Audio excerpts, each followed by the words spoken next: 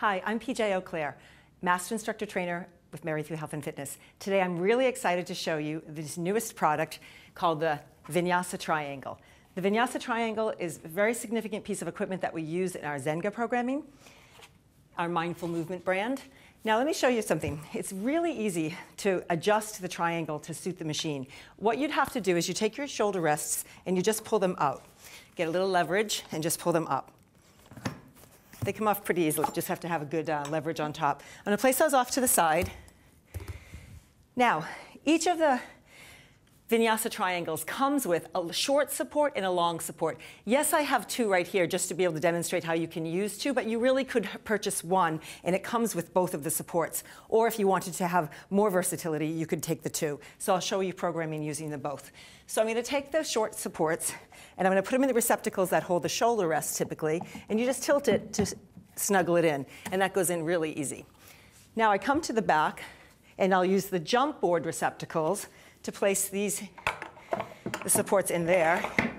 Then you will want to tighten the star knobs just to make that a very secure fit and lock it in for you.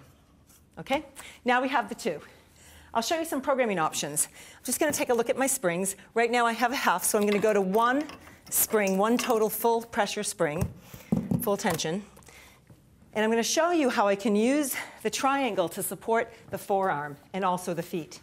The nice angle that it has a little bit of an angle, an up angle here.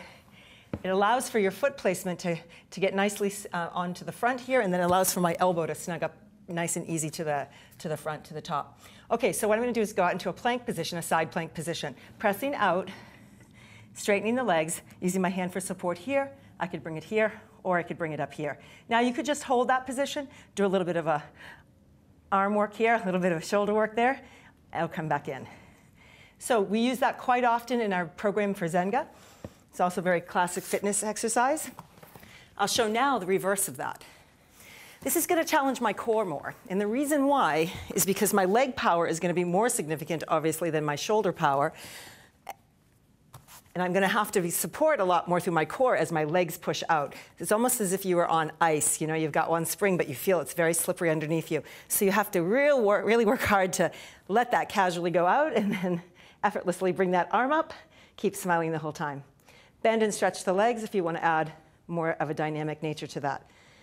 And again, the triangle has a nice angle to it, which helps quite a bit. So I'm going to take the spring tension now down to that 50% tension there, and I'll come to the back. Now here, the triangle is going to help assist in this exercise. I'll stand on the metal rails, take the extensor straps, and I'll wrap them from the inside of my leg out. Now what's great about the straps and using the frame here is I'm going to use these straps that are spring-loaded with quite heavy springs to give myself the ability to squat down. So I'm going to squat into a position where I can then grab a hold of the triangle. So I've got good pull that I can push through my feet and I can pull through my arms, which allows me to get into this really deep squat. It's not that I'm just flexible, I actually am this is enabling me to get there. I can use the triangle to pull into the body, come up, and then slide back out. It facilitates good ease of movement. Now I'm going to stand up and I'm going to show you some rotations. So if I rotate toward, and then I want to come into a deep squat again, I can use the pull action as I rotate and reach underneath. And again, I'm pulling as I'm pushing into my feet. So I'm pulling on the triangle as I'm pushing into the feet. Right there. Great. Release that. Come all the way up and come to standing. So that's our work with the V2 Vinyasa.